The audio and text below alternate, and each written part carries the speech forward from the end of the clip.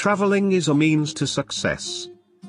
Do subscribe Travel and Taste channel and like videos. For further videos, stay connected. Top Montenegrin food and dishes to try when you are in Montenegro. Montenegro is a Balkan country with rugged mountains, medieval villages and a narrow strip of beaches along its Adriatic coastline. Visiting Montenegro for the first time? You may be wondering what culinary delights you can expect from this Balkan country. Very few dishes have made it out to the West, so there's an element of mystery surrounding restaurant menus here, but we're here to help. Here are our top recommendations of foods to try in Montenegro. Njegusi prosciutto, smoked ham. Njegusi prosciutto is a prosciutto variety originating from the area of Njegusi in Montenegro, hence the name. Pork ham is traditionally salted with sea salt, pressed in order to remove excess liquid, then smoked and dried in the cool mountain air, after which it is left to mature, so the whole process typically takes about a year. The meat is smoked over beech wood, imparting a unique flavor and aroma to this delicacy. When fully matured, this meat product is thinly sliced and can be paired with anything from cheese and bread to salads and pasta dishes. Brav Mlijeku or Janjetina Mlijeku, Montenegro lamb in milk. Montenegrin lamb in milk is a regional specialty available in northern Montenegro. The lamb slowly simmers in milk with potatoes, carrots, fennel, rosemary, garlic, parsley, and spices. This meal is traditionally cooked in a sack over coals, and the meat becomes delightfully tender. Ćevapi, minced and grilled meat. Ćevapi are grilled sausages from southeastern Europe that burst with a smoky aroma and go great with flatbread and sliced onions. Ćevapi are also very popular in Bosnia and Herzegovina, Serbia, Croatia, North Macedonia, and other countries in southeastern Europe. The resemblance of Ćevapi to a Turkish kofta kebab, which is a mixed meat sausage formed on skewers for easy cooking, demonstrates the Turkish influence.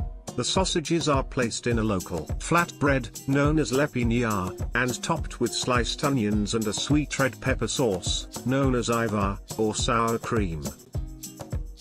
Burek, spiral phyllo dough pie. Borek is made up of layers of phyllo dough filled with a variety of savory ingredients, such as cottage cheese, spinach, and potatoes. Borek is generally baked curled into a snail-like shape and can be found in bakeries, but traditional restaurants often prepare it in the shape of a pie that is cut into quarters for serving. This dish is quite dominant all across the Balkans. Sarma, stuffed sauerkraut cabbage. Sarma is traditionally prepared using sauerkraut, minced meat, and rice.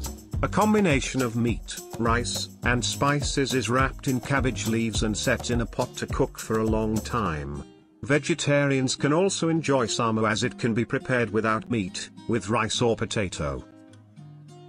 Musaka, layered pastry. This meal is fantastic. Creamy, juicy, and utterly tasty. Moussaka is one of the most popular Mediterranean dishes, something similar to a Greek casserole.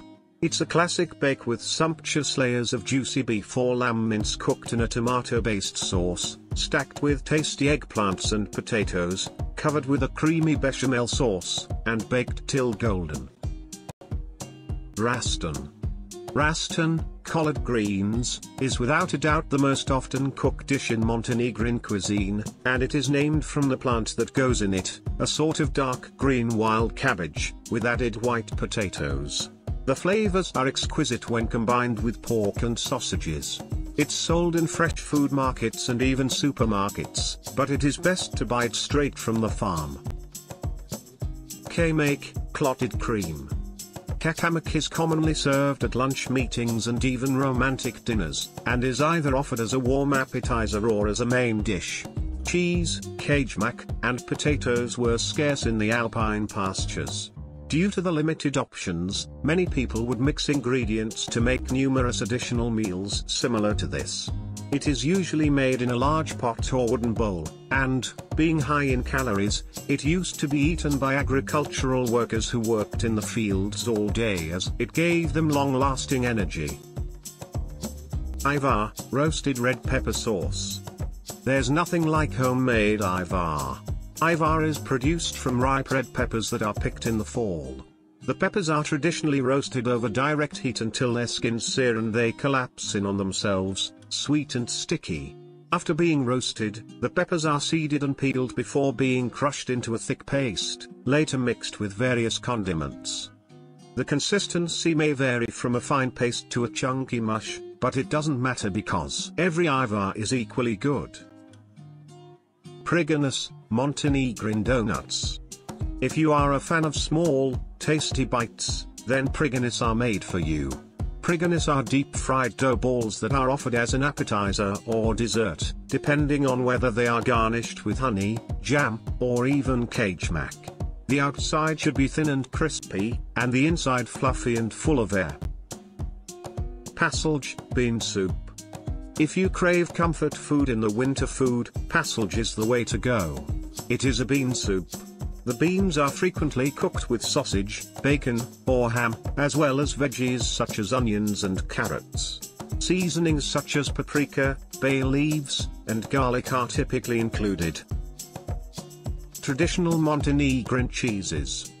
For generations, milk production and processing have been the primary occupations of the majority of Montenegrin farmers. As a result, there is a diverse range of dairy products that play an important role in Montenegrin cuisine, both historically and today. Plijevaljski, Njegusi, Liznash, and Plo are the most famous, best quality, and most regularly consumed cheeses. Buzara. Buzara is a coastal seafood specialty that can be served in a variety of ways, each more delicious than the last, which is why you need to know more about this tasty dish. Buzara is a meal that can be found in every restaurant along the coast, but the recipes vary significantly. A Buzara version comparable to brodet is called red or shrimp Buzara, and it is generally cooked with shrimps and tomato juice, or whole, peeled tomatoes for a deeper flavor, accompanied by red wine, olive oil, and parsley. It is typically eaten for lunch. Octopus salad. The Adriatic Sea provides the most intriguing meals in Montenegrin cuisine. One of them is octopus salad. The octopus is sliced into small pieces and fried with garlic and parsley, creating this salad's famous flavor. Eat it with or without potatoes. But generally, potatoes and red onions are the main ingredients, creating a delicious summer combination that complements the delicately grilled octopus. The salad is traditionally seasoned with olive oil and vinegar. Patispanj cake. Patispanj is an old Montenegrin cake. It is the result of the influence of Western cultures, as it is the domestic version of the sponge cake pandispora, and its name was only slightly modified. It is, however, not found in pastry shops or supermarkets, and it is never served on formal occasions. Patispanj has become a part of intimate family events, and we are always thankful it is. Patispanj goes well with tea, coffee, or hot chocolate. Palisink, pancakes. You can find these everywhere, in restaurants, at small street kiosks. Palisink have been around for centuries, even having Greco-Roman origins. You can choose between savory and sweet fillings, depending on your preference. Eurocrem, a hazelnut spread that has been loved for decades, is the most popular topping. Baklava. Greeks and Turks continue to debate about its origin, both nations claiming the honor. I would say that we just don't care, as long as we can enjoy the luscious taste. Anyone who has tried this dessert will understand why. The tastes and textures are one of a kind, simply wonderful. Layers of Phyllo pastry alternate with layers of ground walnuts. The entire luxury is soaked in sugar syrup and topped with a flavor of lemon. No wonder it has been among the best desserts in Montenegro for ages. Montenegrin wines. Surprisingly, Montenegro has Europe's largest vineyard. Vrhunska is the most important autochthonous grape type. In honor of the dark red grape, this red wine is named after a traditional Montenegrin word for the black horse. Vrhunska is a local white wine varietal that grows only in Montenegro, absolutely nowhere else in the world. Planta's Winery is the leading producer, and its easy-to-drink wines go well with most meals. Montenegro's winemaking history stretches back to the pre-Roman period. It has overcome many difficult years to re-emerge as part of the country's national heritage. Rakia, fruit spirits. Rakia, according to locals, is the elixir for longevity. Many people believe that a small glass of rakia in the morning provides them with energy and wellness. Rakia is a traditional alcoholic beverage across the Balkans. It is produced from a range of fruits, including plums, prunes, apricots, quince, pear, cherry, and others. The majority of families produce and sell their own rakia or have a close family member who does. Rakia is served in tiny cups that resemble shot glasses. It is sipped slowly. It can be consumed as an aperitif or digestive. In the winter it can be heated up. Local beer. Njegusi is the beer of choice in Montenegro. It's manufactured in Njegusi and is one of the country's primary industries. The first brewery in Montenegro dates back to the late 1800s, when a local requested permission from King Nicola to open the first factory for beer brewing in Njegusi.